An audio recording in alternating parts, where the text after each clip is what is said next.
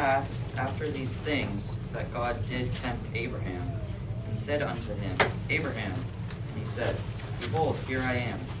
And he said, Take now thy son, thy only son, Isaac, whom thou lovest, and give thee into the land of Moriah, and offer him there for a burnt offering unto one of the mountains which I will tell thee of. And Abraham rose up early in the morning, and saddled his ass, and took 2 of his young men with him, and Isaac his son, and clave the wood for the burnt offering, and rose up, and went unto the place of which God had told him. Then on the 3rd day Abraham lifted up his eyes, and saw the place afar off. And Abraham said unto his young men, Abide ye here with the ass, and I and the lad will go yonder, and worship, and come again to you. And Abraham took the wood of the burnt offering, and laid it upon Isaac his son. And he took the fire in his hand, and a knife, and they went both of them together. And Isaac spake unto Abraham his father, and said, My father. And he said, Here I am, my son. And he said, Behold, the fire and the wood, but where is the lamb for a burnt offering? And Abraham said, My son, God will provide himself a lamb for a burnt offering. So they went both of them together.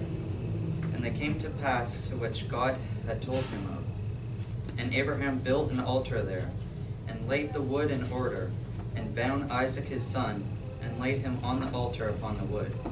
And Abraham stretched forth his hand, and took the knife to slay his son. And the angel of the Lord called unto him out of heaven, and said, Abraham, Abraham. And he said, Here am I. And he said, Lay not thine hand upon the lad, neither do thou anything unto him. For now I know that thou fearest God, seeing thou hast not withheld thy son, thine only son, from me. And Abraham lifted up his eyes and looked, and behold, behind him a ram caught in a thicket by his horns. And Abraham went and took the ram, and offered him up for a burnt offering, and the steed of his son. And Abraham called the name of that place Jehovah, and as it said to this day, In the mount of the Lord it shall be seen. And the angel of the Lord called unto Abraham out of heaven the 2nd time, and said, By myself have I sworn, saith the Lord, for because thou hast done this thing, and hast not withheld thy son, thine only son, that in blessing I will bless thee, and in multiplying I will multiply thy seed as the stars of the heaven, and as the sand which is upon the seashore, and thy seed shall possess the gate of his enemies. And in thy seed shall all the nations of the earth be blessed, because thou hast obeyed my voice. So Abraham returned unto his young men, and they rose up, and went together to Beersheba. And Abraham dwelt at Beersheba. And it came to pass after these things that it was told Abraham, saying, Behold, Malachi, she hath also borne children unto thy brother Nahor, Huz his firstborn, and Buz his brother, and Kemulah the father of Aaron, and Chesed, and Hazor, and Philadash, and Jilipath, and Bethulah. And Bethulah begot Rebekah. These 8 Malachi did bear to Nahor, Abraham's brother, and his concubine, whose name was Reumah. She bare also Tebah, and Gatham, and Dash, and Malachi. Let's pray. Thank you for this day. Thank you for everything that you've done for this church. And I pray that you would just bless Tommy McMurtry to preach a good sermon. In Jesus' name, amen. Amen. Amen. All right. Well, it is really good to be here. It is a total pleasure, and I definitely appreciate this opportunity. I appreciate all of you coming out, and I am, just encouraged by what I see. And I'd add, Brother Josh mentioned, things I'm not supposed to say in Canada. I've been known for being culturally insensitive quite a bit. I'm an Illinois boy. I'm not, lived in Illinois my whole life. I've not been around a whole lot of different cultures and things, and so often I do things that are offensive to other cultures, not intentional. So I don't know how different things are in Canada. So I'm like, is there things I'm not supposed to say? Stuff you're not supposed to bring up? Are we allowed to talk about whose country's better, things like that, or is it going to get me? So I always wonder about stuff like that. And I will say that for a long time I kind of had the wrong impression of Canada. Growing up in Illinois, I didn't meet a whole lot of Canadians. The first one I really remember meeting, there was a guy that I knew when I was 19, and a year or two later we were somewhere and I saw him, and he introduced me to his wife. He had just got married. He married a girl from Canada, and she had a mustache. And it was a woman. I was just like, good night, Canadian women all have mustache. So I had it in my, she was hideous, and so I just had it in my head that Canadian women are ugly, they have mustaches and stuff like that. And that's not true, but that was just kind of in my head for a long time. And then I didn't have a lot of more interaction over the years with people from Canada and stuff, and then I started getting to know he who will not be named here. You probably know who I'm talking about. And I was like, this guy is weird. I was like, but maybe that's just Canada, And then started getting to know more people from Canada. I was like, you know what? These people from Canada are pretty normal. Y'all act a lot like Americans. I hope that's not offensive, all right? But at the same time, I don't see a huge difference culturally, and I might be insulting you like crazy with that right there. But at the same time, I don't mean it as an insult. Y'all seem like very normal people and get along with you great. And we definitely enjoyed, I've met a lot of you at different places. Some of you here have even been to our church before. And I've definitely enjoyed getting to know all of you. And I will say, too, one of the things I was surprised about, because, in the United States, we think of Canada as being just this horrible, godless country, with no good churches, and therefore there's no saved people in Canada, and that was kind of how it was in our minds. And I will say, when I kind of got involved with this movement, I started finding out about all these people that are in Canada that are soul winners. I'm like, there's soul winners in Canada? That just kind of blew me away. And, and then I'm just going to tell you right now, when I started getting to know some of these, and then, you find out these people, they don't have good churches to go to, and when they do go in churches, they're not always real welcome. It makes me mad, because, when I started my church, I would have, given my right arm to have some good soul winners in the church. And it took a long time before some started coming and being a blessing. And so just the thought of a pastor trying to run off a soul winner from his church, that just doesn't make sense to me. That's right. And I'm burdened for, places that have good soul winners that want to hear good truth and want to hear hard preaching. I don't think anybody from Canada want to hear hard preaching. And I remember when you had the Toronto event out here with Pastor Anderson, I heard how many people came to it, and I was just like, really? In Canada? So, thank God there is a righteous remnant in Canada, and if there's something that I'm able to do to help encourage y'all, that's what I want to do. So, when I was asked to come out and preach, absolutely. I am thrilled with what y'all are trying to do out here, and I support it, and I appreciate Brother Gander just kind of stepping in, filling the gap. Places like this that don't have a lot of good churches, but they do have, some good Christians, some good soul winners, love hard preaching. You need to get organized. You need to, work together. You need to humble yourselves and submit to one another and be willing to let somebody lead you, and then, pray that, God will raise them up, and eventually, I think we'll probably see, Brother Gander be ordained and, and be a pastor eventually. I believe that's what's going to be God's will. And so I hope you'll be supportive. Don't get lifted up with pride. Don't act like you're too good, for this, because maybe he doesn't have some credentials that you think you ought to have just yet. Help him get there. And if this place is being a success and y'all are doing great things, there's not going to be any question about what ought to be done. But if it's just going to be another circus, that's going to ruin it for all of you.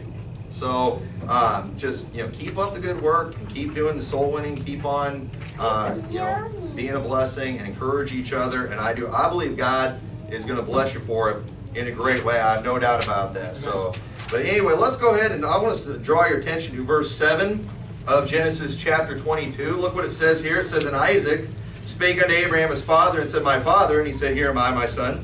And he said, Behold the fire and the wood, but where is the lamb for a burnt offering?" That's a pretty good question. in order to do a burnt offering, you did need to have a lamb. That's just kind of a necessity in this situation, and Isaac is seeing everything but the most important thing that they need. So obviously he brings it up to his father. And Abraham said, "My son, God will provide himself a lamb for a burnt offering." So they went out, both of them, together. And you all know the story. And this story right here, this is probably, I think, arguably the greatest, examples of faith that we ever see from any man in the Bible. Right. It's an instance that God brings up over and over again. Yep. God named Abraham as the father of those who have faith because of what he did right here. Amen. He was already saved Yep. before this story takes place, but this is an example where Abraham showed his faith to the world in such a way where God is just constantly pointing back to this and saying, you know what? God called Abraham a friend Amen. of God. Amen. Hey, you see this guy with the faith? Like, that's my friend right there. You say that about somebody that you're impressed with. You like to mention that you're a friend to somebody that you think will make you look good, because you have a friend like that. And Abraham, he was called a friend of God. And you know what happened? He went forth and he was going to do it. He was going to go through with it. He was going to kill his son. We see in the New Testament, Abraham had such great faith. He believed that God would just be able to raise his son from the dead. Amen. In his mind, it's like that's what God's going to have to do, because God promised that he was going to multiply his seed as the stars, and he was going to do it through Isaac. Abraham had that much faith in the Word of God that he believed that even if he killed his own son, that God would raise him from the dead at a time when no one ever had been raised from the dead before. Amen. He didn't have the Gospels. He didn't know Lazarus hadn't happened yet. None of those things had taken place. And Abraham believed that God could do that. And so Abraham, after this event takes place, after God provides that ram that he goes and kills in the stead of Isaac, it says Abraham called the name of that place, verse 14, Jehovah Jireh. And it is said to this day, in the mount of the Lord it shall be seen. And that term Jehovah Jireh, it means the Lord will provide. And God did provide in the story. And so not only is this a great story about Abraham and his faith, but this is also a story about God and his provision. Right. It's a story about how God once again came through. It's also a foreshadowing, I believe, of God coming through with the Lamb of God that takes away the sin of the earth, Jesus Christ. We all today are able to go out and go soul winning and tell people how to go to heaven and tell them how they can know for sure they're saved because of the fact that provision for the penalty of their sins has been provided by Jesus Christ.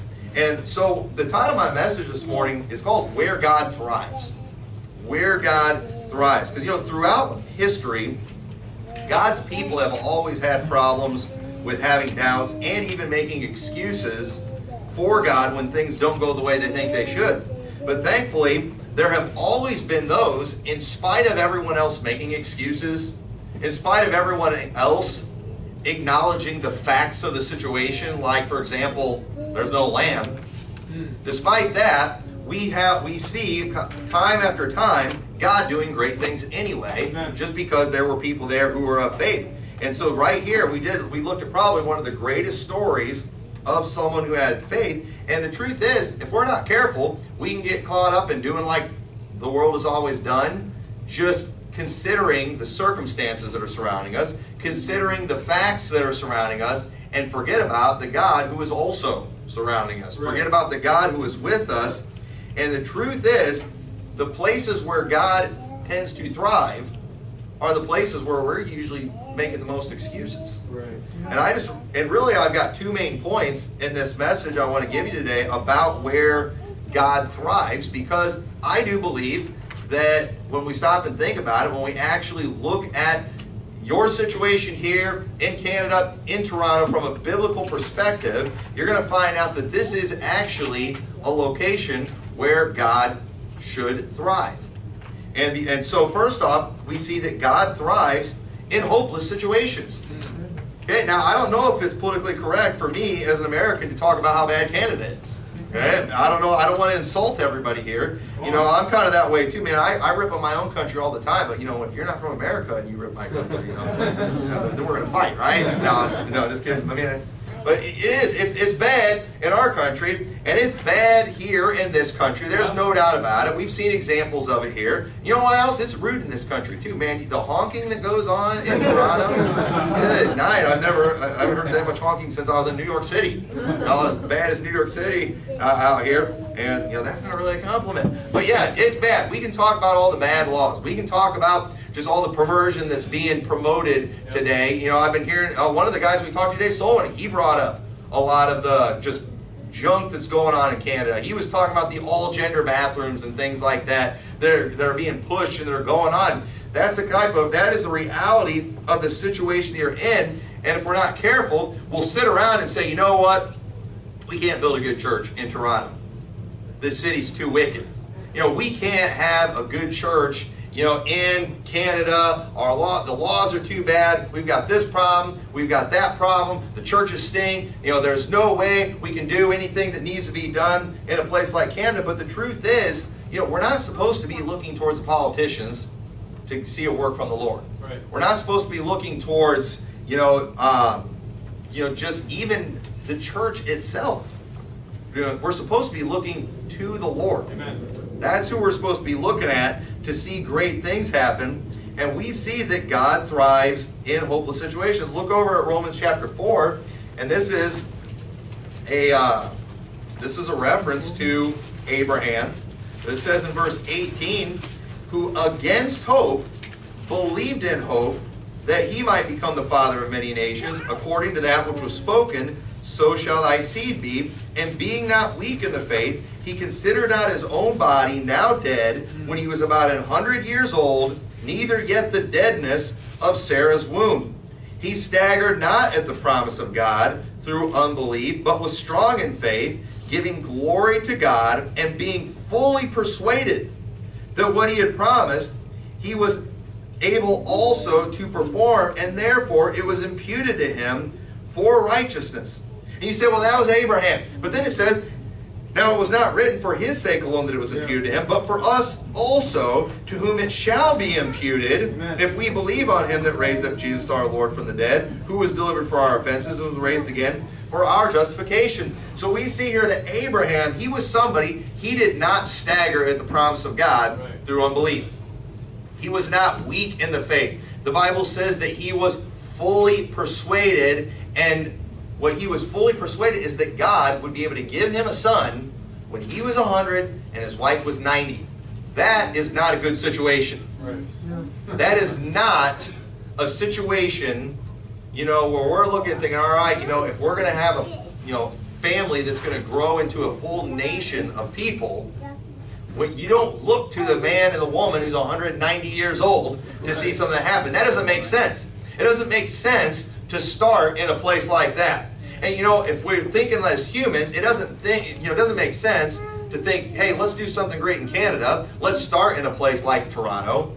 Or if you even want to do a great revival anywhere, let's start in a place like Canada. You wouldn't think that. That doesn't really make sense. But isn't that where God tends to move often? Yeah, he tends to work in places where it doesn't really make sense. If it had been a healthy couple that, God was going to use, well, they were just healthy. They were of good stock. She was able to have a lot of children. There'd be no surprise there. But when God did this with a man who was 100, a woman who was 90, a woman whose womb was dead, a woman who, years had passed since, it would be normal for her to have children, right there we see God ends up getting the glory for it. And this was a hopeless situation, yet Abraham didn't lose his hope. Amen. And it's amazing how many people who claim to be saved, have the faith of Abraham, claim to be the children of Abraham, but yet, whenever an opportunity for God to do something, or somebody has a vision for God to do something area, they tend to look at the surroundings, they tend to look at the circumstances and say, this isn't going to work here. Right. This isn't a good place. This isn't the kind of place where God's going to want to do something. And the truth is, why wouldn't God want to do something in a place like Toronto? I didn't realize how big Toronto was. Right. How many millions of people are out here? Why wouldn't God want to do a work in a place like Toronto with the amount of souls that are out here? That's right. It would make perfect sense that God would actually want to do something here, but yet people look at the situation, they look at the odds, they look at the numbers, they look at the situation, and then they just give up. They just faint in their own minds instead of saying, this is an opportunity for me to see God do something. God's greatest miracles were during the greatest challenges. I mean, when we stop and talk about some of the greatest miracles that God ever did, what's usually one of them we think about from the Old Testament? It's like, if I could see one miracle from the Old Testament, one of mine I think of is the parting of the Red Sea. Right. Yep. I would have liked to have seen that. I watched that stupid Exodus movie with Christian Bale just because, and I was watching that and I was getting furious through the whole thing. It was so unbiblical. Yep. It was trash. But I kept watching it because I wanted to see the parting of the Red Sea. And then I was like, I want to see how they made that look. This is probably, that's probably be pretty cool with technology and things like that. That stunk. It didn't even part. It just like all sunk down, and then all of a sudden it like came back with a great big tidal wave. Pharaoh and Moses got caught in it too, trying to save Pharaoh's life. It was so stupid. But I wanted to see the parting of the Red Sea. It stunk. All right, but listen. That was a pretty amazing miracle, wasn't it? Right. But notice, in that miracle, well, look what it says in verse 10. It says, and when Pharaoh drew nigh to the children of Israel, lifted up their eyes, and behold, the Egyptians marched after them, and they were sore afraid.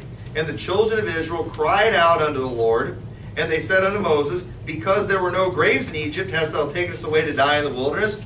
Wherefore hast thou dealt with us to carry us forth out of Egypt? Is not this the word that we did tell thee in Egypt, saying, let us alone that we may serve the Egyptians? For it had been better for us to serve the Egyptians than that we should die in the wilderness. And Moses said unto the people, fear ye not, stand still and see the salvation of the Lord, which he will show to you this day. For the Egyptians whom ye have seen today, ye shall see them again no more forever. And the Lord shall fight for you, and ye shall hold your peace. And notice in this situation, this is probably one of the greatest miracles that we see God do in the Old Testament. It was in an impossible situation. Right. They are in an area where they are trapped. There is no strategic advantage to where they're at. They have no weapons. And here we have a people with no weapons in a horrible strategic location for a battle, coming up against one of probably the greatest army in the world at that time with their chariots. They haven't got a chance. Right. But yet, what happens? We see God greatly glorified. Now notice too, Israel's not even glorified in this situation. When they're calling on the Lord here, or crying out to the Lord, they're not crying out to Him for help. They're crying out to Him in anger. Why are you letting this happen to us? Thankfully, there was one guy there that had some faith. We have Moses there, but yet, who gets credit for this is God gets credit for this. Right. This is one story where there's no doubt who got credit for getting the children of Israel out of Egypt. It was God. He got all the credit for it. I mean, one of the most amazing miracles. He had the pillar of fire that was darkness on one side and light on the other side, that got in between Pharaoh and his army and the children of Israel. I mean, just an amazing situation. We see God feeding them with angels' food, man in the wilderness. I mean, miracle after miracle, God did them in impossible situations. God did not do this miracle of delivering them from Egypt in a situation where they had weapons, where they had a strategic location when it come to a battle. He didn't do it in any of those things. He did it in a situation that was impossible, a situation that was hopeless. And we can't expect God to glorify Himself where there's no challenge. God's going to do things in ways that are going to show His power. Look, Isaiah 52:10, I like this verse right here. It says, the Lord hath made bare His holy arm in the eyes of all the nations, and all the ends of the earth shall see the salvation of our God. What does that mean? He's made His arm bare. He's trying to show His muscles, you could say. All right? That's what the guy does. It's wanting to show, hey, I've got some power here. He's, he'll flex the bicep or whatever. And it's talking about him bearing his arm. What's he doing? He's showing his might. He's showing his strength. God wants to show His power. God wants to glorify Himself in the things that He does. And so God's going to do it in places where He's actually going to get the glory. Nobody is going to be that surprised about a guy who maybe gets a big church going in the Bible Belt down south, where everybody's Christian, everybody's Baptist. Nobody's going to be that surprised about it. But you do it in a place like Toronto, people are going to look and they're going to say, you know what? maybe God's in on that thing. Yeah. God's not always good. God uses exceptionally talented people, smart people, but most of the time God doesn't use those people. God doesn't always, if God uses just polished, gifted speaker that just never stutters, never says a false word, just always, just knows how to captivate that audience. You know why people are going to think that guy's church succeeded? Because he's such a great speaker. If he's got the talent, if he's got the brains, everyone's going to think, man, this guy's just got such great leadership skills. But when God uses, some of the people that God usually uses, it's usually people who don't have a lot of that stuff going for them. They don't have the looks, they don't have the charisma, they don't have the talent, they don't have the brains, but yet God does great things anyway. And you know what people do in that situation? They look and they say, I think God's doing that. God ends up being glorified in that. And so God, He likes to show His power. It is not God's job to make us look good. Right. It's our job to make God look good. Amen. That's right. And we make God look good when we're just kind of there having faith and letting God use us. And truth is, Jesus' greatest miracles that He did while He was on earth were at funerals, weren't they? Those were the ones that got things, the thing that got the Pharisees ready to kill Jesus more than anything, it was the raising of Lazarus from the dead. 4 days the man had been dead. Now, He had already raised others from the dead, but these were people they could have said, well, they were just, passed out. They weren't completely dead. But with Lazarus, it had been 4 days. Amen. Many people had been there. They had been with the family. There was no doubt that Lazarus was dead. And so what did they do? Man, when they heard about that, we've got to stop this man. We've got to kill this man because he showed his power in a great way in the most hopeless situation. 4 days, it's too late. That's dead is too late, but not for God. Amen.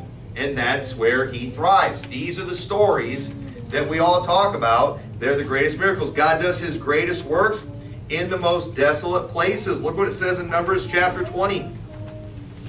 Numbers chapter 20. Now this is the story of the second time that God brought water from a rock. But I want you to notice this here.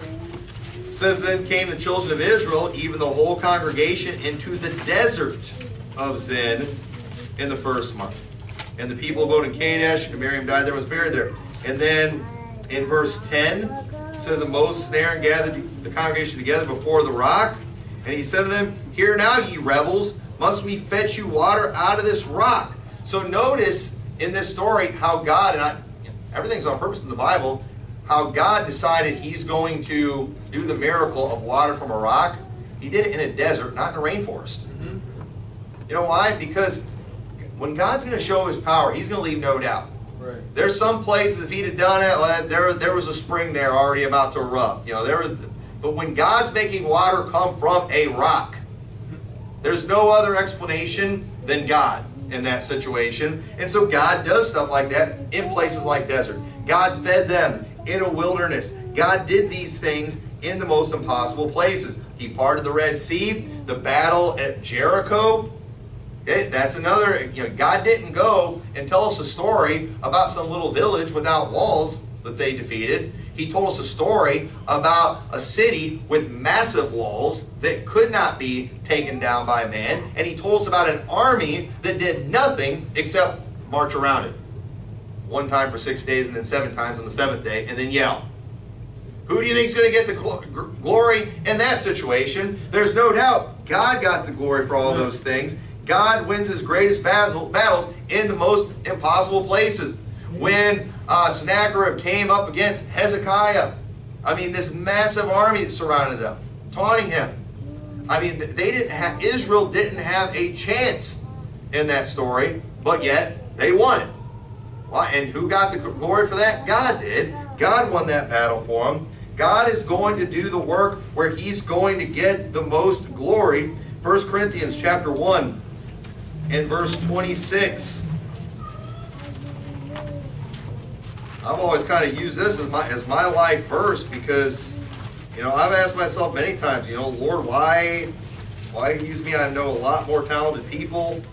A lot more people should be able to do these things better, but the Lord gave this to me years ago. In fact, when I announced to my home church that, I believe the Lord wanted me to be a pastor, I got up and I read this verse to the congregation, and it says, "For ye see your calling, brethren, how that not many wise men after the flesh, not many mighty, not many noble are called. But God hath chosen the foolish things of the world to confound the wise, and God hath chosen the weak things of the world to confound the things which are mighty, and the base things of the world, and things which are despised, hath God chosen, yea, and things which are not, to bring to naught things that are, that no flesh should glory in his presence."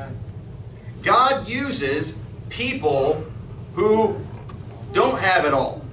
Why? Because if they have it all, then they could glory in his presence. And that is not what God wants. God is going to use people that are usually lacking in some areas, just because of the fact that God wants to get the glory. God wants to end up using them. And listen too, when it comes to certain things, a lot of times God ends up giving people, talents and abilities, things where they weren't very good at before, they end up getting good at it later. God ends up, I believe, blessing them in those areas because they were faithful with what they had, and God multiplies their gifts. I've seen that with people who they weren't very good speakers, they weren't very good singers, they weren't very good, they didn't really seem like they were smart, but they used what God gave them, and God just multiplied it in their life. And all of a sudden now they're really good speakers. All of a sudden now, they didn't have a whole lot of charisma before, but now they do seem to have some charisma. It's like God's just blessing them in a great way. And when you see that, when you see God take someone who maybe has that personality of a brick wall, who doesn't have a whole lot going for them, and then all of a sudden they're just being obedient to God, and then you see these things develop in their life, who gets the credit in that situation? God does. Amen.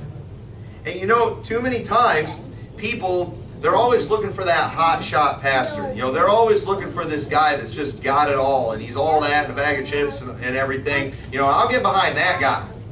I want to get behind the guy that, they want the King Saul is what they want.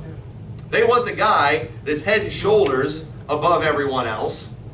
They want the extremely gifted person. But you remember, God gave Israel, when they demanded a king, God gave them exactly what any group of people would want. The guy with the looks, the guy with the strength, he had the height, he had it all going for him. But then, we all know how that worked out. It didn't work out good, because all of a sudden Saul got lifted up with pride. Saul thought he was all that, and God had to end up humbling him. He took him out, and then the next time God gave him the kind of person he wanted.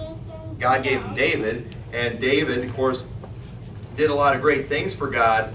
But I'm telling you right now, don't sit around just waiting for the perfect situation. Don't sit around waiting for the perfect people to come along. You work with what you've got, you do what you can with what God has given you, and you let God multiply it. And if you're lacking in a great way, man, our church, when we started our church, it's almost embarrassing, our finances. If you looked at our financial statements from the first years of our church, it's like, how did we do anything? I mean, it's like we had no money. But we worked with what we had, we did what we could, and God began to multiply. We didn't have a lot of things starting out. We didn't have a lot of people. But we've always knocked doors. We've always been soul winning ever since we started the church, even when it was only a couple people, even when it was just me many times. We worked with what we had. We did what we could with what we had, and God has multiplied it. And then even some of the people in our church who, we've seen it with them, who used their talents with what they had. Maybe it wasn't that great at first, but now we're seeing God multiply it. They're doing it better. That's what God does. You've got to just be faithful with what you have. And if you're lacking something, you know what? Say, praise the Lord. I'm just going to have God's help on this thing. Right. And the truth is, when we are lacking something in our churches or even in our own personal lives, all that does is it makes us more dependent on God. And that's right there a recipe for success. Amen. But too many times, we're waiting till we have it all, till all the pieces are in place with every little thing, so it's all perfect, and it's like we forget to factor in God. Let God fill in all those missing pieces that we have, and you'll be just fine, because the truth is, God does his greatest works where he's going to get the most glory. And God will get, I believe God would get more glory getting a great church going up here than he would down in the Bible Belt. I really do believe that. God's going to get more glory by somebody who maybe, doesn't have the greatest skills, personality than he is from, Dr. Eloquence. Everybody's going to give Dr. Eloquence and all of his talents the credit for everything. That's not what God does. See, what God wants to do, turn over to Psalm chapter 78. This is what God wants to do. God wants to furnish a table in the wilderness. That's what he wants to do. Look what it says in Psalm 78. Let's read verse 18. It says, "And they tempted God in their hearts by asking him meat for their lust. Yea, they spake against God. They said, Can God furnish a table in the wilderness?"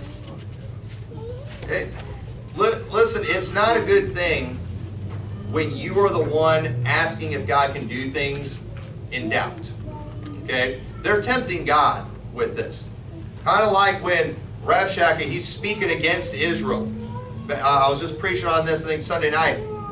When Hezekiah told him, when they were speaking, you all just hold your peace.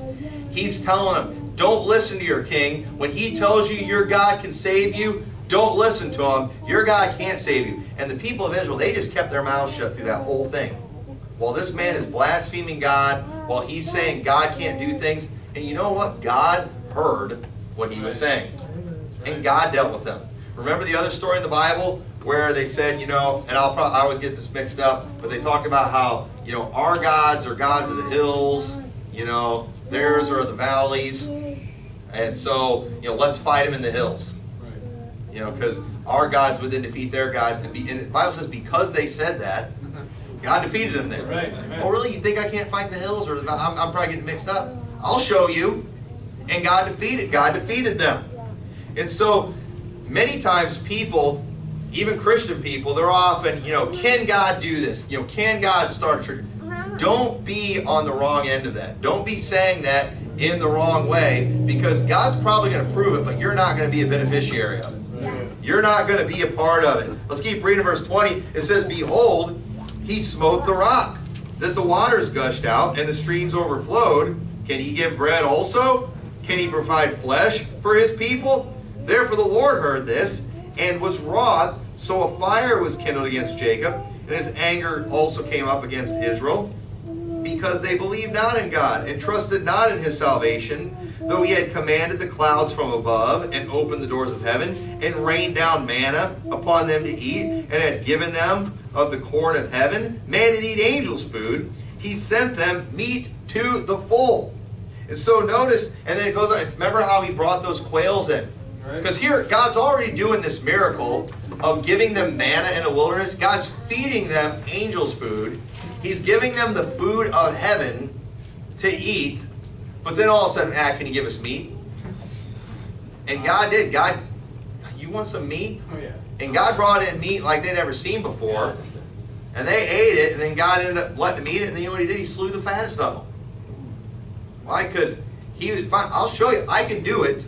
And God gave him meat, but then he killed many of them. Right. Because let me tell you, that attitude of doubt, it is a wicked thing, especially for the people who had crossed the Red Sea. And think about this, okay? Now, we've not seen any physical miracles like that. We've not seen a parting of the Red Sea. We've not seen the 10 plagues come on our enemies or anything like that. We've not got to see water come from a rock. But do we not claim as a church to be a spiritual people? Do we not claim to be of the Spirit and to follow the things of the Spirit? Do we not claim that we're trying to walk after the Spirit and all those things? Well, let me ask you this. If God can resurrect you from the dead spiritually, why would we go questioning anything else? Think about how insulting it is for the God who we claim saved us, for us to doubt whether or not he can do other things for us. We know that it's God's will for a believer to be in church. So if we as believers, we believe God, well, God saved me, but God can't get a church going. Am I right? God can't build a church. in my area. I'm just going to tell you right now, if you think that, if you're going to have that attitude, I think God probably is going to do it, but you're not going to be in the receiving end of it. You're going to end up being the one that gets thrown out of the church, because causing trouble or whatever, and that kind of thing, it makes God angry. And the truth is, God can furnish a table in the wilderness. God can start a church in a wicked country, in a wicked city. God can start a church in a small town like where I'm at. God can do whatever He wants to do. And God's going to do these things in places where things are lacking. God did, I would say the greatest story of a sacrifice next to the sacrifice of Jesus Christ on the cross is in the story of Abraham when he was going to offer up his son Isaac. And notice that sacrifice, it came when there was something greatly missing. Something that was needed, and God provided for it. And said we've got to get this, we've got to get this right attitude. Don't worry about what's missing in many situations. Just let God fill those things. Let God take care of those things, because God thrives in hopeless situations. And then the second thing, God thrives in the presence of a hopeful audience. God thrives in the presence of a hopeful audience. Look what it says in Mark chapter 13 in verse 58.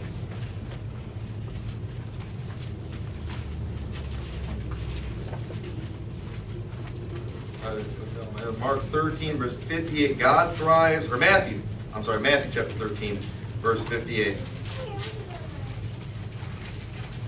Says, and He did not many mighty works there because of their unbelief. You think about all the stories that we read about in the New Testament of Jesus healing people, cleansing lepers, recovering the sight to the blind. I mean, what an amazing thing that must have been. How amazing it must have been for the people who received the healings. Not just the people who watched the miracles, but the people who were on the receiving end of it. Well, here we have Jesus in a city, and yet He doesn't do many works there because of their unbelief. They wouldn't trust Him. He's in a city that didn't have hope, that weren't trusting in Him, and weren't believing in Him. And so He didn't do many wonderful works there. And the truth is, y'all are going to have a church right here, but if you're not going to have hope, if you're not going to expect God to do anything, He's probably not going to do anything. It's amazing how many people regularly, you can tell if they're expecting God to do something or not expecting God to do something in their church by just their attendance. Nobody would skip church if they thought God was going to do something great that day. That's right. Nobody would skip souling if they knew God was going to do something great in that day. If they were expecting God to show up and do something, you better believe that they're going to be there. But they don't, because I don't think God's going to do anything. We don't have anything special planned this Sunday. There's no potluck. There's no whatever, fun thing. Isn't it sick? I'm all for doing some fun programs and having fun as believers. I'm 100% for that. But it's just pretty sad how churches today are just turning into these, social clubs where they've just got to constantly have these fun activities. And if there's not bounce houses and clowns and acrobats at the church, people aren't coming. Right. And it's always just one promotion after another. They got to find some way to keep the people entertained. And if there isn't some show coming that day, if there's not, if the pastor hasn't announced, the magician that's coming to church next Sunday, people aren't going to show up. They're not expecting God to do anything. And how that must make God feel.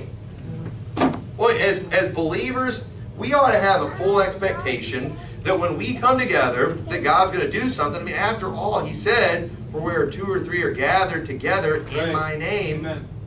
There am I in the midst of them. Did God not call for us as believers to assemble together? Folks, they were assembling together in the Old Testament. And while a lot of things changed in the Old Testament, while the book of Hebrews teaches us a lot of things that changed, the sacrifices, those things changed, those were finished. The Sabbath, that was finished. The book of Hebrews is telling us all these things that have changed. When he gets to Hebrews chapter 10, what did he say? He said, not forsaking the assembling of yourselves together, as the manner of some is, but exhorting one another, and so much the more as you see the day approaching. Now, every pastor always likes to bring that up when it talks about church attendance, but what's interesting about that passage in context is that he was saying, well, a lot's changed. One thing I don't want you to change, one thing that did not change from the Old Testament to the New Testament was the assembling of the believers. Right. God wants his people coming together. He wants them with each other, and he wants to show up. He wants to be there in the midst of them, and he wants to do something. Amen.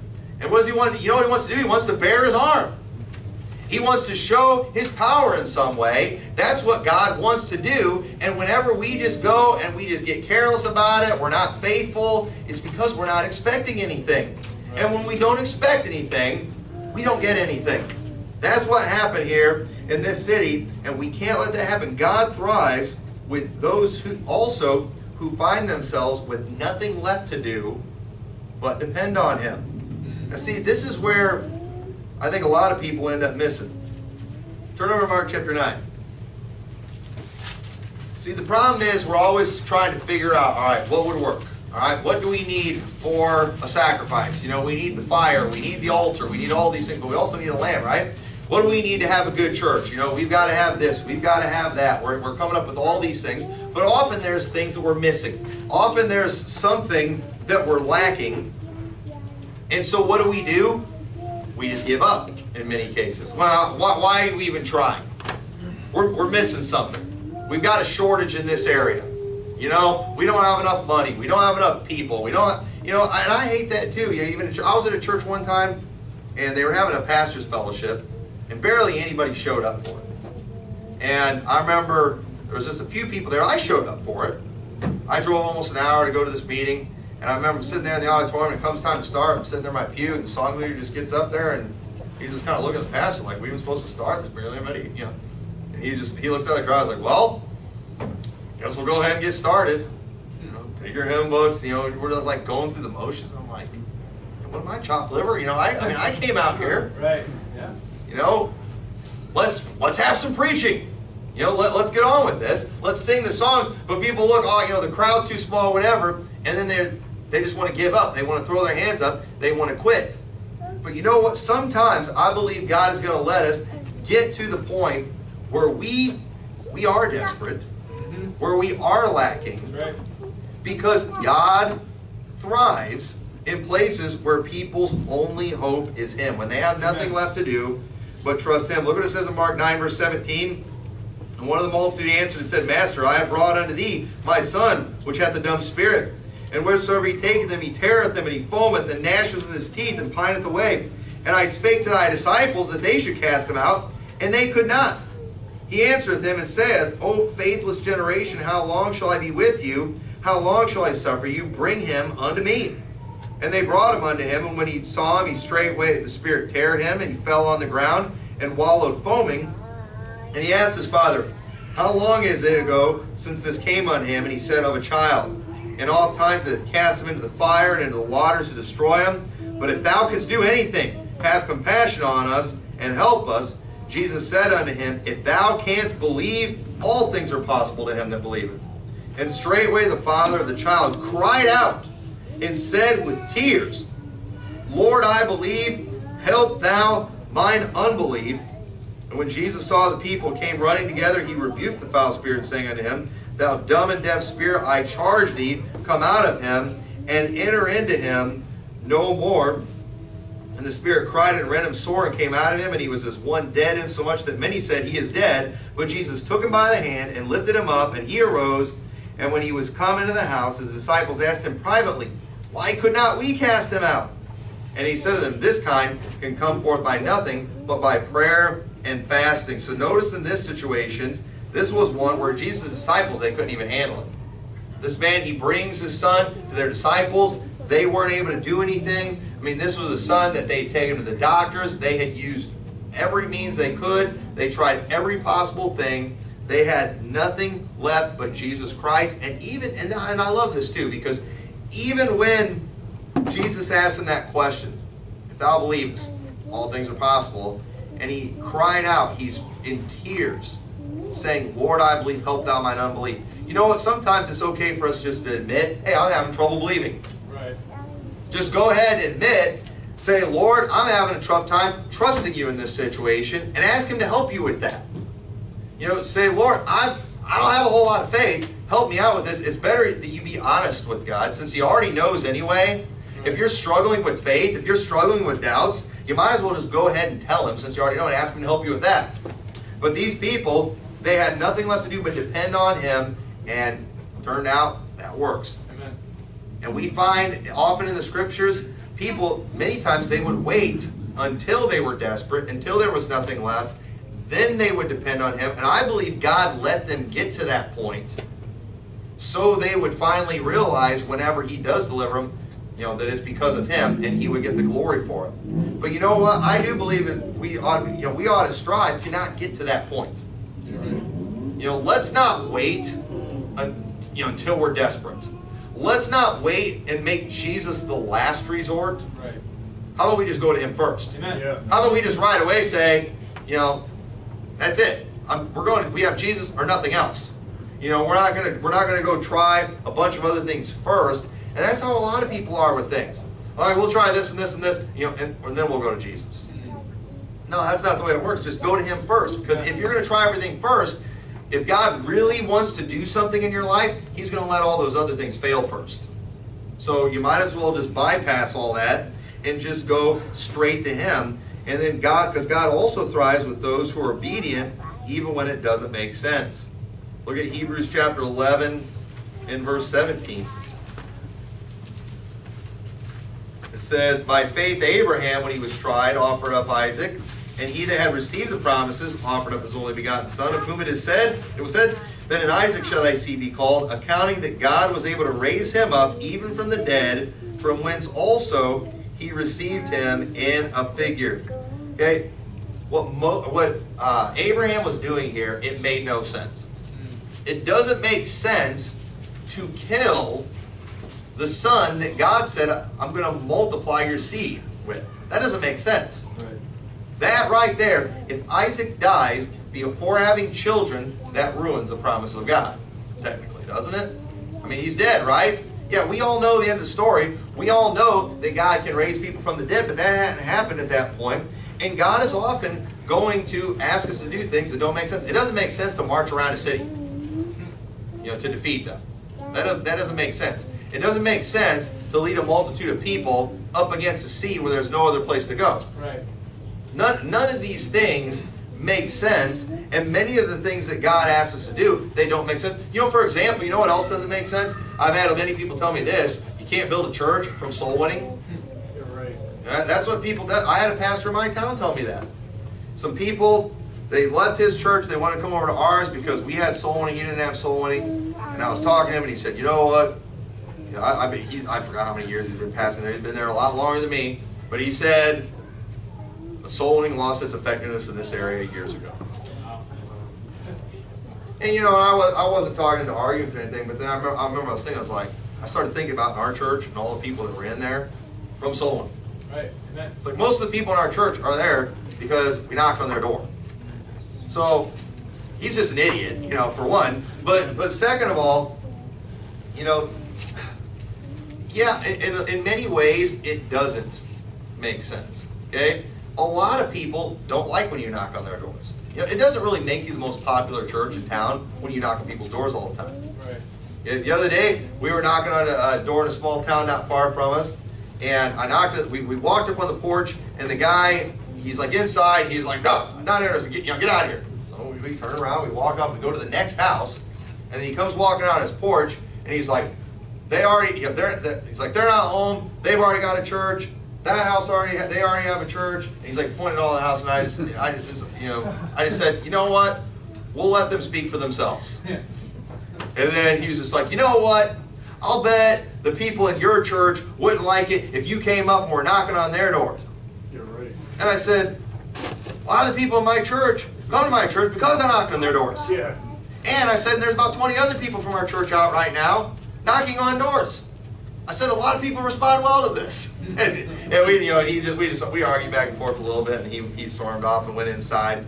But at the same time, doesn't it make a little more sense if you want to get a crowd, bring in the bounce houses, bring in the clowns, bring in the jugglers, bring in the purple lights, be trendy, you know, get the best coffee, do all those things. I mean, that does kind of seem like it would make more sense as far as getting a crowd, if that's what you're looking for. You know, I mean, it seems like it makes more sense, you know, to go to the money, you know, go to the rich neighborhoods, you know, do the door hangers and all that kind of stuff. You know, that does seem like in many ways the more effective thing. I mean, you think about the amount of doors that we knock and the amount of visitors we get. Right.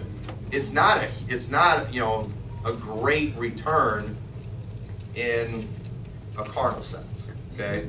Now we understand we're preaching the gospel. We understand people are getting saved, but as far as like what we get from it, there's not really that much. If we're just going to be honest. But the truth is, this is what God said to do, and it just so happens that the churches that are doing it are successful. That's right. The churches that are doing it are doing just fine.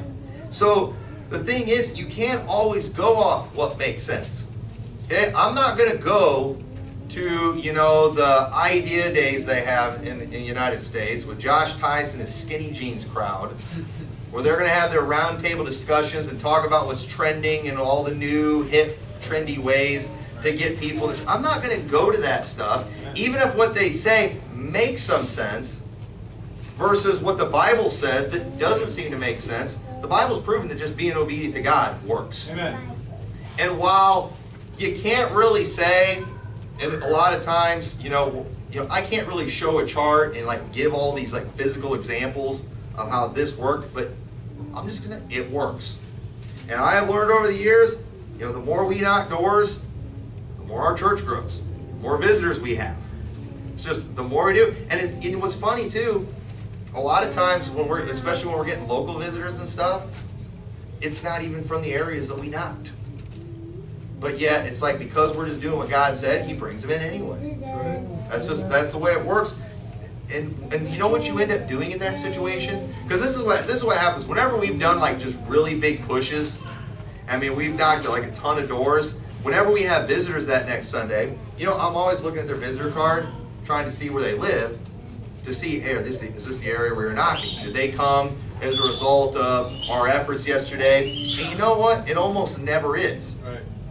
So you know what but if it was, if all our visitors were coming from the areas where we had knocked the doors, I would say our methods are working. We're doing a good job of bringing in the visitors. Right. But when it never is, it seems like, you know, sometimes it is, but what often it isn't, I just say, you know what?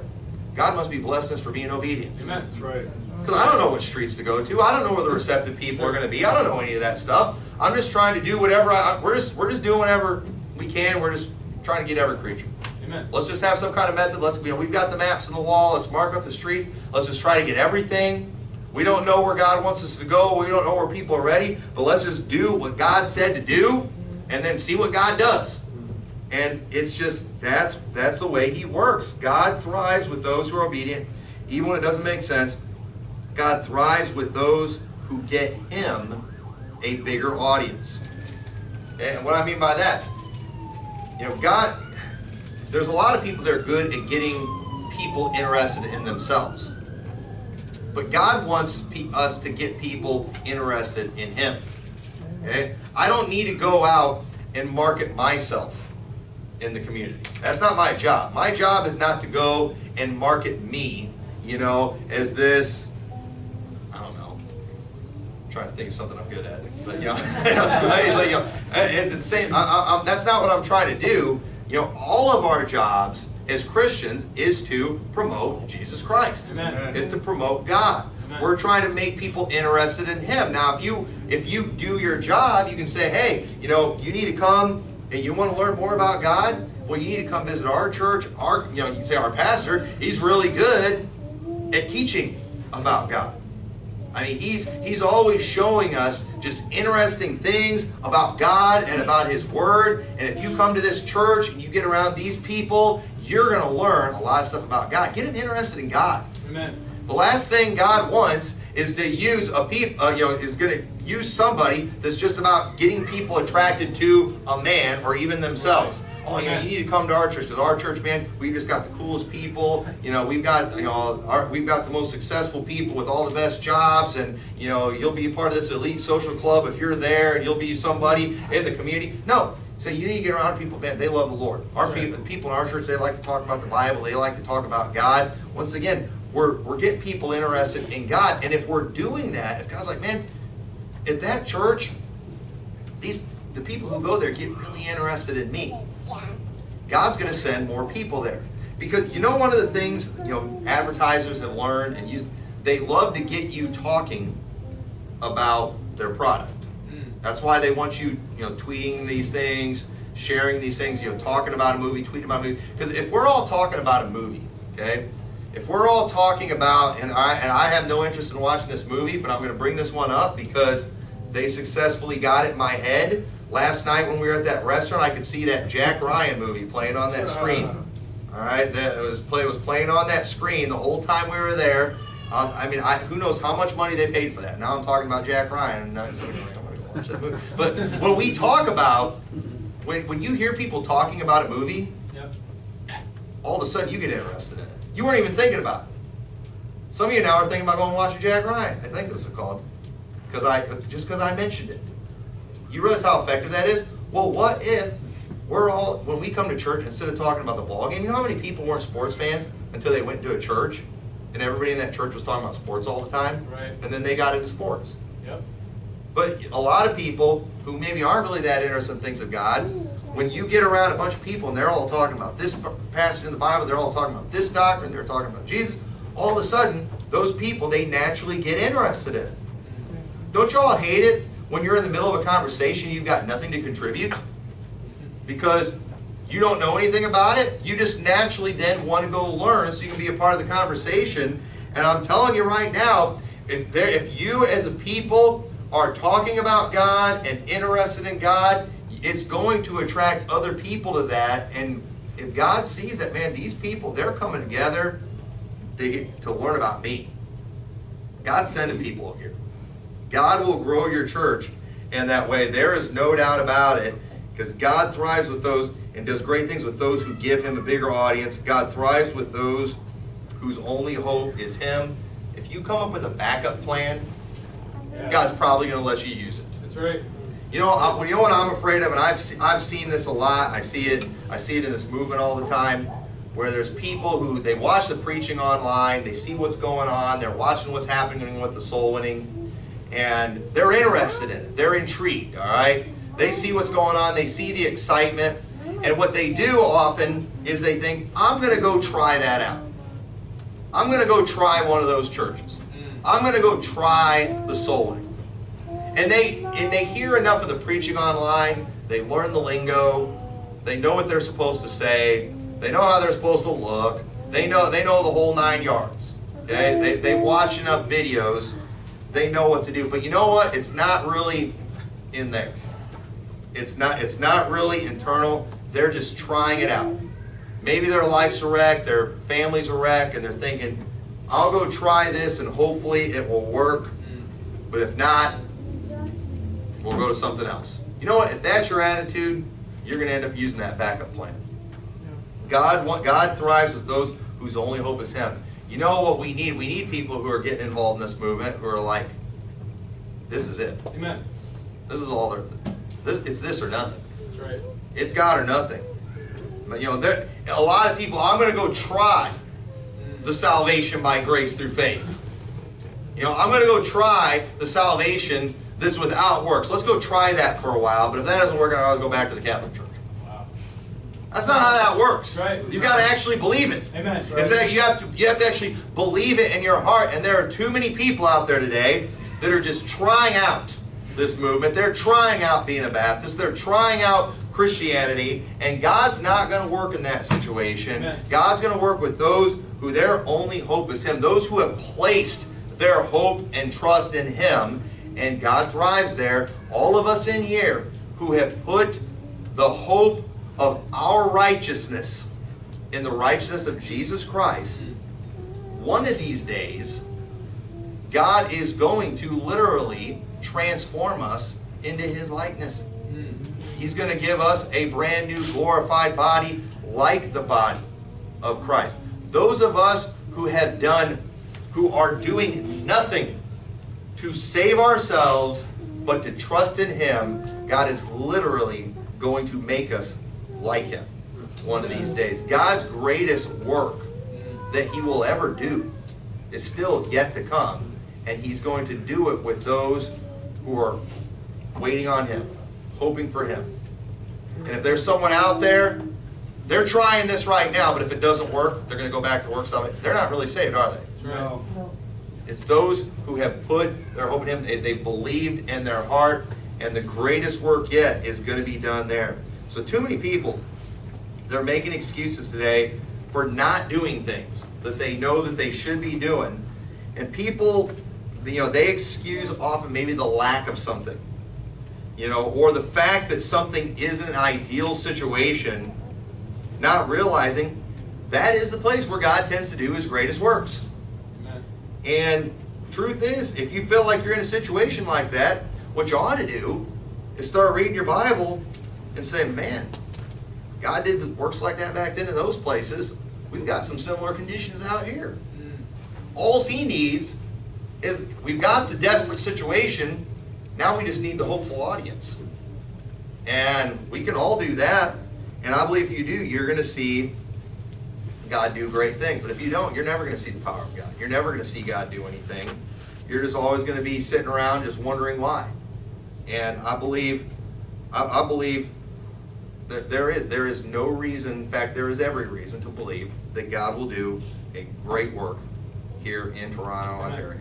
Amen. And I believe God is already doing a great work. Yeah. Saw 9 people saved today. Amen. Amen.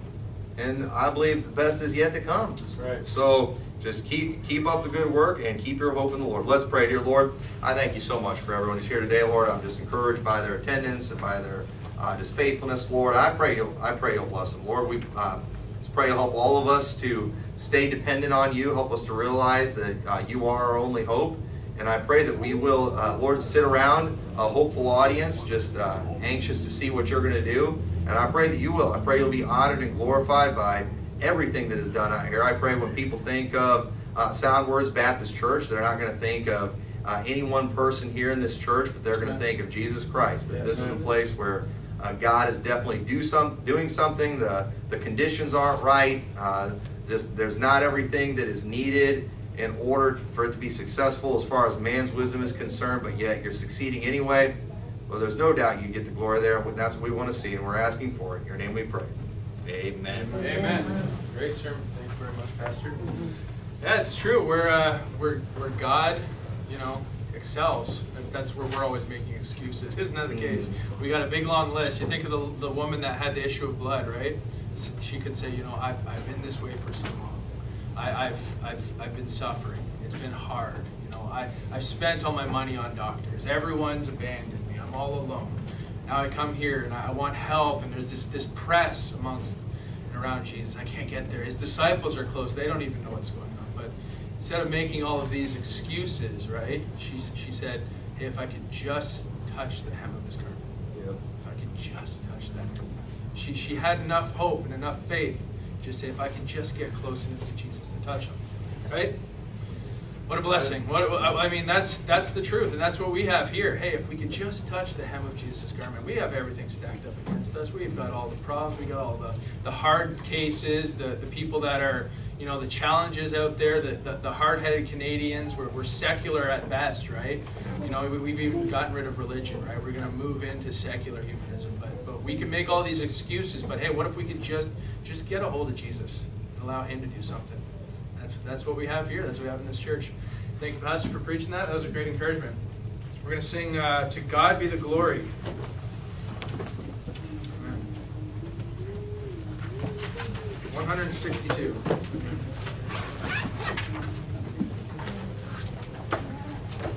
You know this one on the guitar, Pastor? All right. I'm going to lead, and Pastor's going to play the music. To God be the glory. Let's stand together. He's going to try.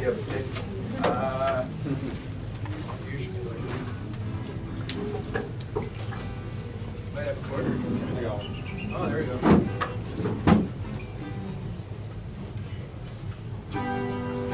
God be the glory. To God be the glory, great things he hath done. So loved he the world that he gave us his Son, who yielded his life an atonement for sin, and opened the life gate that all may go in. Praise the Lord, let the earth hear his voice. Praise the Lord, let the people rejoice. Oh, come to the Father through Jesus the Son, and give him the glory, great things he hath done. Oh, perfect redemption, the purchase of blood, to every believer the promise of God. The vilest offender who truly believes, that moment from Jesus a pardon receives. Praise the Lord, let the earth hear his voice. Praise the Lord, let the people rejoice. Oh, come to the Father through Jesus the Son, and give him the glory, great things he hath done. Great things he hath taught us, great things he hath done, and great our rejoicing through Jesus the Son. But purer and higher and greater will be our wonder, our transport, when Jesus we see. Praise the Lord, let the earth hear his voice. Praise the Lord, let the people rejoice. Oh, come to the Father through Jesus the Son, and give him the glory, great things he hath done. Amen. Brother Vince, you want to close us in prayer, please? Okay. Thank you, Lord, for the sermon. Thank you, Lord, for Pastor McMurtry for coming to Canada and bringing it, and this church too. Like, we're probably the only few that go out, but there's still a wide harvest of people who need to get saved. So I bless the rest of the day, bless Pastor McMurtry going home, and bless the rest of our day. In Jesus' name, amen. Amen.